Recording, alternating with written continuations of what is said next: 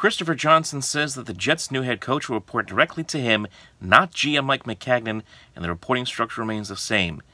Christopher Johnson also says that Mike McCarthy is a great talent evaluator. What the f***?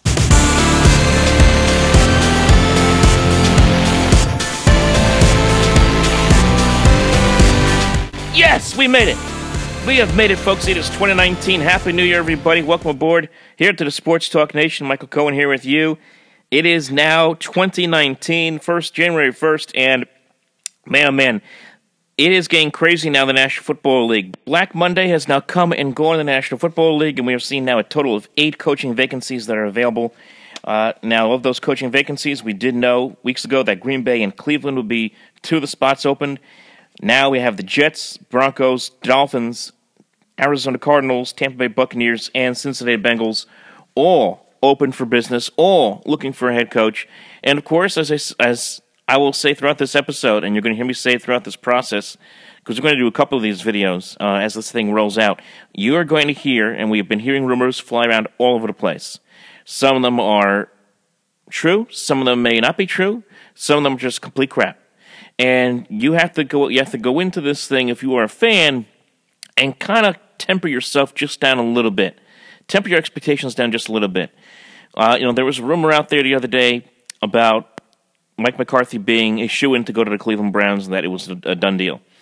That came from, I don't know who this guy was. It was some reporter claiming to be from out west in Arizona. I didn't see anything close to that on any other source like Ian Rappaport or Adam Schefter. Didn't see anything on that. So the only thing I saw was that that the Cleveland Browns reached out to him for an interview. That was it. So you have to be very, very careful on what you are seeing out there in social media right now with regards to these coaching hires, because you're going to hear everything and anything that is possible in the next few weeks as these jobs start to get filled in the NFL.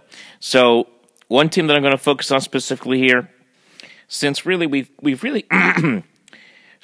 have gotten a huge outpouring of support for our videos that are kind of New York-centric, I'm going to try to focus here a little bit on what's going on with the Jets. Of course, they fired Todd Bowles just the other day. They had to do it. They had to fire Todd Bowles. This has been an absolute dumpster fire for the last 4 seasons under his watch. Not just the record, which speaks for itself, 24 wins to 40 losses, but this was an undisciplined football team. You take a look at the number of penalties that this team got, and really stupid penalties that this team would get flagged for in key situations. Just look at the Green Bay game just as an example. You have pass interference penalties at the wrong time. You're roughing the passer at the wrong time. You have a guy like Leonard Williams get thrown out of the game for a roughing the passer penalty. Really, these were bad penalties in bad spots, and Bowles really didn't do anything to make those corrections, to discipline this football team. So he had an undisciplined football team. He had locker room turmoil. He had locker room turmoil 2 years ago with guys like Brandon Marshall, Darrelle Revis, and Sheldon Richardson. This year, having apparently locker room turmoil with guys like Tremaine Johnson. Even Jamal Adams going out of his way to speak negatively about the front office and saying, we need playmakers here, we need talented guys, which he's right on. He's 100% right on. But man, there was a lot of things that were going on coming out of that locker room that really should not be happening under the watchful eyes of a head coach. And that's why they just had to make this move and had to get Todd Bowles out of here and bring in somebody that's going to batten down the hatches. The buck is going to stop with him. That's what they need. You want to say disciplinarian?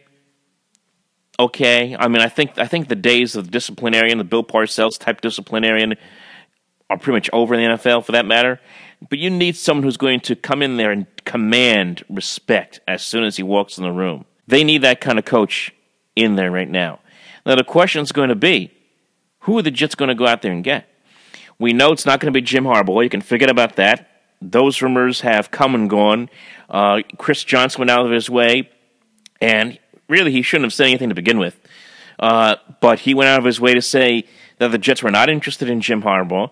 That doesn't mean that they weren't interested at one point, but they're not going to go after him. Harbaugh has also said he's not going to leave Michigan anyway, so you can forget that. John Harbaugh, forget about that. He's going to stay with the Ravens. The Ravens have acknowledged that they're going to bring him back. They just won the division title the other day. They're going to the playoffs. They're in the playoffs. They're going to play the Chargers this weekend. He's not going anywhere. So at least you would have to think, unless the Ravens, lose this game this weekend, to decide, maybe we want to trade him for draft picks. But be as it may, he's not going anywhere. So who out there? Who are the available guys out there that the Jets going to go out there and get? And the one thing that has to worry you about this process, if you are a fan of that football team in New York, is that do you really trust this front office to do the right thing? And we saw the press conference. In fact, it wasn't even televised for that matter.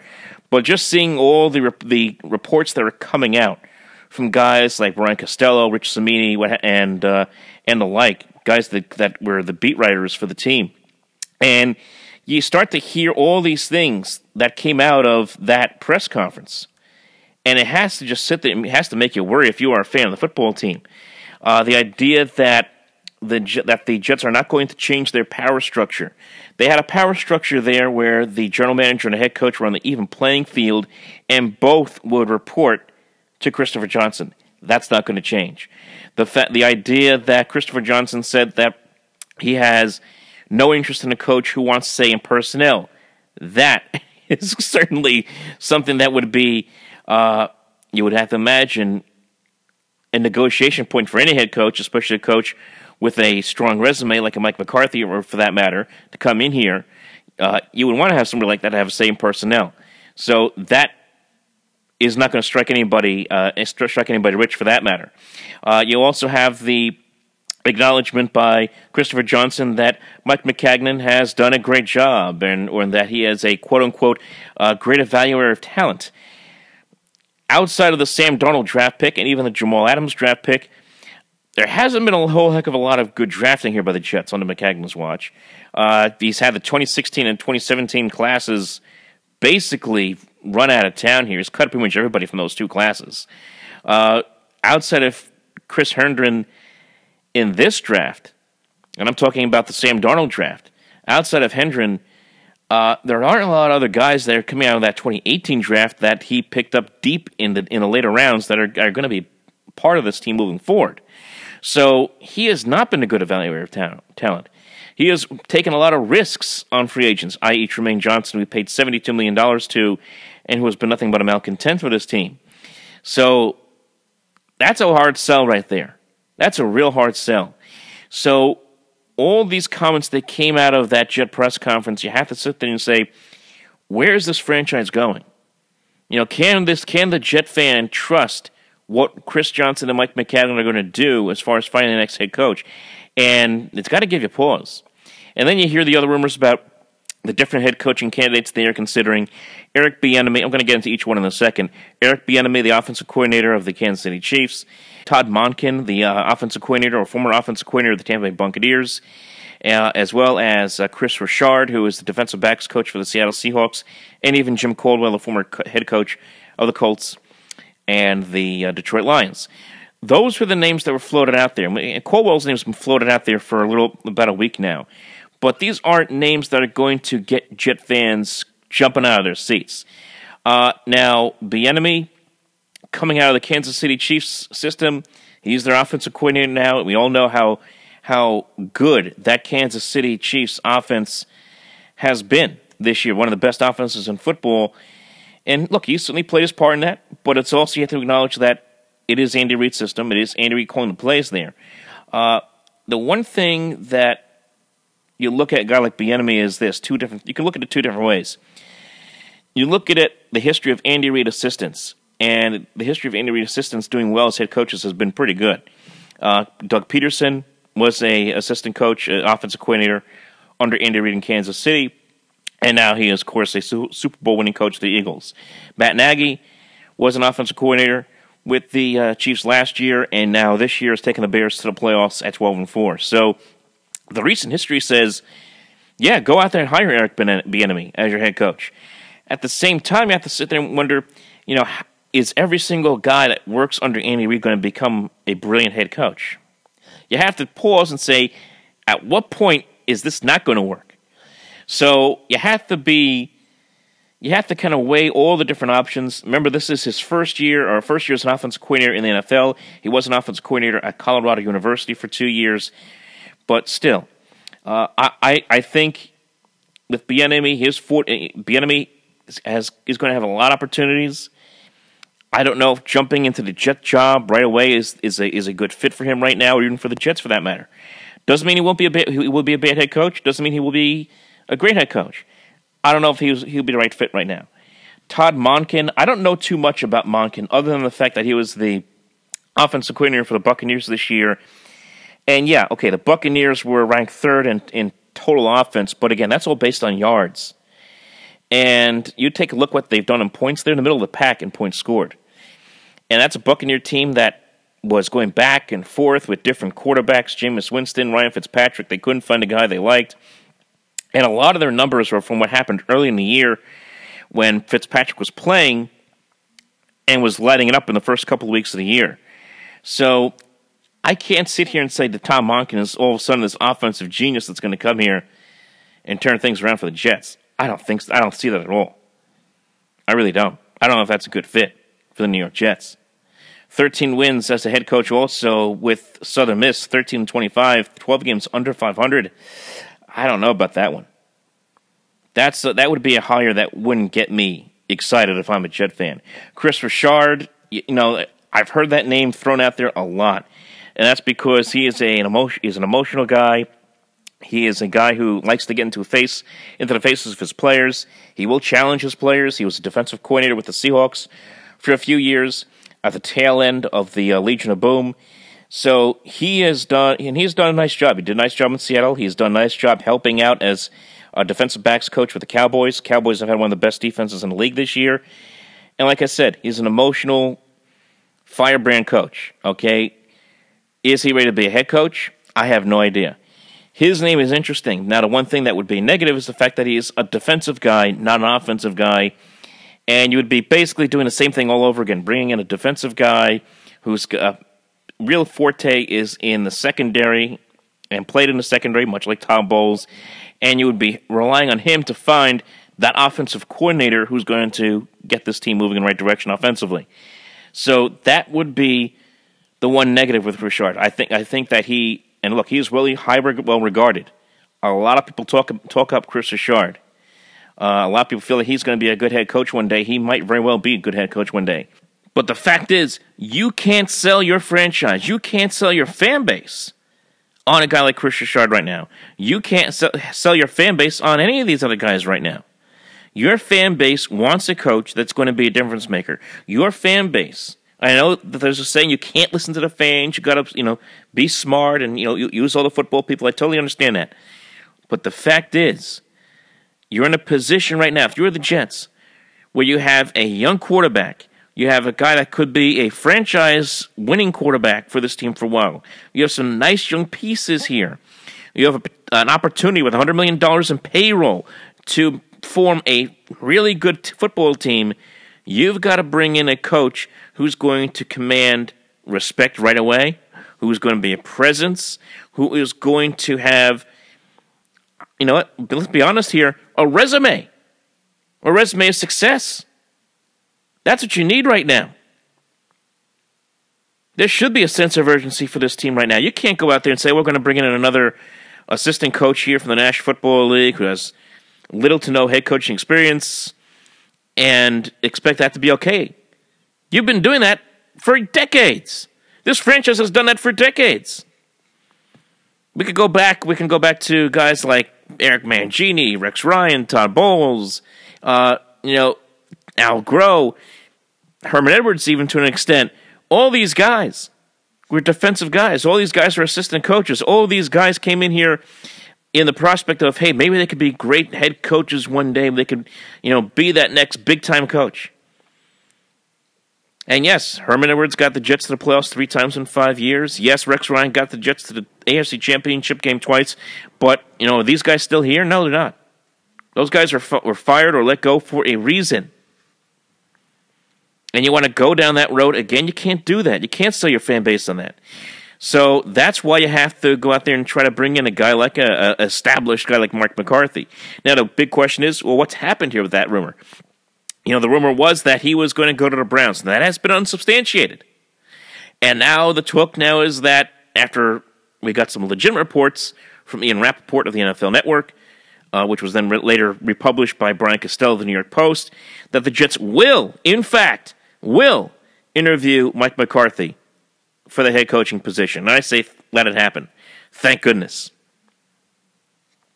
And I know that the Packers had their warts this year, going 11-16 in the last 2 years, 11-16-1 in the last 2 years with McCarthy, and they weren't very good this year. And he had that horrible game McCarthy did with the game management and clock management up in Seattle a couple weeks before he got fired by the Packers. I understand that. I know that. But this guy won 125 games. This guy won a Super Bowl. This guy has a resume. This guy found a way to win with not just one, but two superstar quarterbacks. You have to go out there and bring him, and he is an offensive guy. He was a quarterback coach at one point before he ever became a head coach. This would be the guy you bring in. And there's going to be a lot of teams that feel that way. All 8 of these teams could feel that they are the spot for Mike McCarthy right now. And they would have a legitimate point. Arizona has Josh Rosen. Now, I understand that there was a report by Jason Lockenfor of CBS that McCarthy rejected the Cardinals' overtures, that they were willing to give him full control. He just said absolutely not. The Cleveland Browns, of course, with Baker Mayfield would be a good landing spot for him. The Broncos, based on their history and reputation, are a good landing spot for him. The Bengals, with Andy Dalton, with a bunch of veteran players they have, are a good landing spot for him. There are a lot of good landing spots for Mike McCarthy. No doubt about it. But if you are the Jets, you got to get out there and you got to sell this to him. You got to explain that this is the perfect spot for him right now. Do not let him walk out that door. That's the thing. Lock the doors behind. Lock the doors basically behind him, and make sure he puts his name on the dotted line. If you are the Jets, to be your next head coach, and if he doesn't, you still got to go out there and find a coach that has a substantial resume. You have to be able to sell this team not just to your fans but to your players. That you're going out there and you're putting forth the effort to bring in a big time coach here to change the climate. That's what they need most of all. It's just to change the culture of this franchise. What did Jamal Adams talk about? He talked about culture. He talked about bringing in legitimate big-time players, attracting name free agents in here. And the way you do that is if you have a culture that's all about winning, all about success. And right now, are the Jets about that? Are they about success? Are they about winning? The answer is right now is no. The answer is absolutely not. So we're going to find out who the Jets are in the next couple of weeks. Well, this is going to happen really quickly, folks. And like I said at the top, there's going to be a lot of rumors. There's going to be a lot of nonsense going on. Some stuff is going to be factual. Some stuff is not. You just got to wade through it. But we'll see where this Jet team goes in the next couple of weeks. And, this is not to say that guys like Chris Richard or Todd Monken aren't going to be good head coaches. Maybe they will be good head coaches. I have no idea. But you got to sell your team. You got to sell your franchise. You got to sell your fans. You got to sell your players on something better than that. Better than more of the same. So that's where we are right now, folks, on this podcast, the Open Mic program. Again, we're going to follow this story. It's going to get crazy over the next few weeks. You're going to hear, again, like I said, a lot of rumors. We'll see how this thing plays out.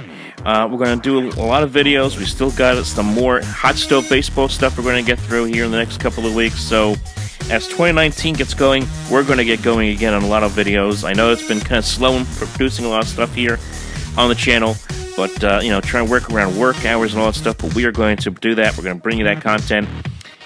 So we'll do a little thing in the playoffs, a very short little thing predicting the playoffs before it starts for the NFL. Well, like I said, we'll do some hot stove stuff, and we'll continue to follow this coaching carousel in the National Football League. So remember, like and subscribe, folks, right here on the YouTube channel. Remember, follow us on Facebook, facebook.com/OpenMicProgram, as well as at OpenMicNJ on Twitter. Talk to you next time, everybody. Happy New Year.